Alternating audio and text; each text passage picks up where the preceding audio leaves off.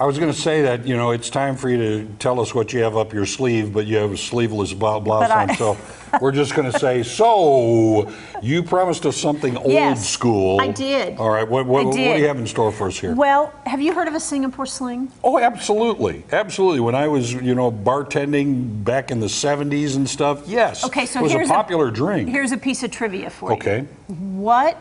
So you notice these fun little tiki glasses I like those that I brought. These are, all this is coming back. It is so fun. I know. So yeah, we're gonna make a classic tiki drink today, and here's a bit of trivia. Okay. Do you remember the gentleman that developed a lot of these famous tiki rum drinks? No, I can't, Mr. Potato Head. No, I can't. Beachcomber. Beachcomber, okay. Yes. Yeah, gosh, I don't get to stomp you very often, but I did today. Okay, you've got, what about? We are doing 3 ounces of just some classic London dry gin. Well, Bombay is fairly classic when you think about that. And that was about 1.5 ounce jigger on this side. Yeah, so I'm making 2 drinks, so we're going to put, so 3 ounces we're going to put 3 ounces of that gin. for a couple of drinks. We're going to do 1.5 ounces of cherry liqueur, and this is my favorite. It's Luxardo cherry liqueur. Yeah, we used to use just like cherry juice from the cherries, you know, the maraschino cherries. Well, but this is official. This is Macadoodles, so we have to. Well, it's also this is the way it's done. Yeah. Okay, and then we're going to do, if I can get that little guy out of the way, we're going to do 1.5 ounces of fresh lime juice. Okay. That's always good. Yeah, lots of, you know, the Singapore sling was famous just for its great, like, citrusy kind of. Yeah, it's a very refreshing drink. It's something you would sit out on the veranda with, watching the waves roll in. Absolutely, on the beach.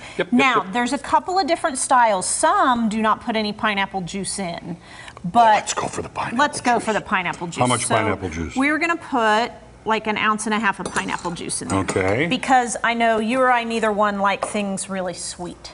Yeah, you're right. So then we're going to put couple of dashes of bitters. Angostura bitters. Angostura bitters. That's been around forever.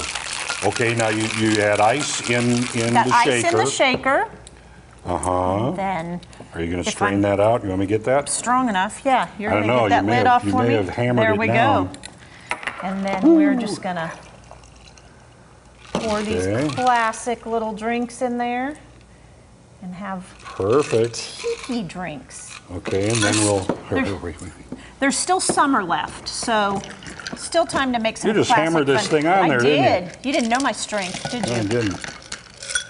There's still time to make some classic summer drinks, so I thought tiki drinks would be now fun. you could garnish this with maybe a little cherry, a little orange. I would do like a little skewer with like a cherry and an orange and maybe a pineapple wedge that'd be good. on there. Okay. Cheers. To your health. Now, why did this ever lose popularity? I know. And I'm excellent. kind of getting back into gin right now. Yeah. I kind of go in ebbs and flows, but this is just a great, refreshing summer cocktail. Gin is a standard for so many of those drinks, that they made. But you've got this. One I hope you can make in the future is the Sazerac sling. That's a little more involved. It is. But it was a favorite of people's for so many years. And you know what's funny is most people think that tiki drinks are all rum. Yeah, no, they're not. And they're not all rum. Got a great one. Oh, rum. Nothing wrong with rum, but yeah, this is a gin-based drink. Isn't that fun? Mm-hmm.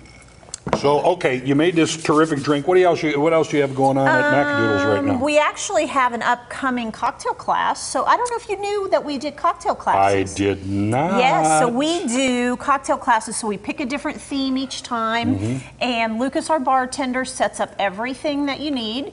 And you actually make the drink along with him. So he'll give you instruction. And we started out with just some really basic, how you make a basic Manhattan, those kind of things. But now he's kind of So you can bring it to your own home. You can bring it to your own home. This is good. When are these? We've got one coming up within the next week or so. Go to our Facebook page, Macadoodles, Fine Wine, Beers, and Spirits, South Springfield, and look at all of our events. But that's just a really fun thing. That's going to be fun. All right, coming up.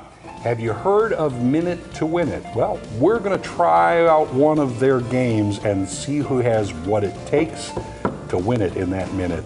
Stick around.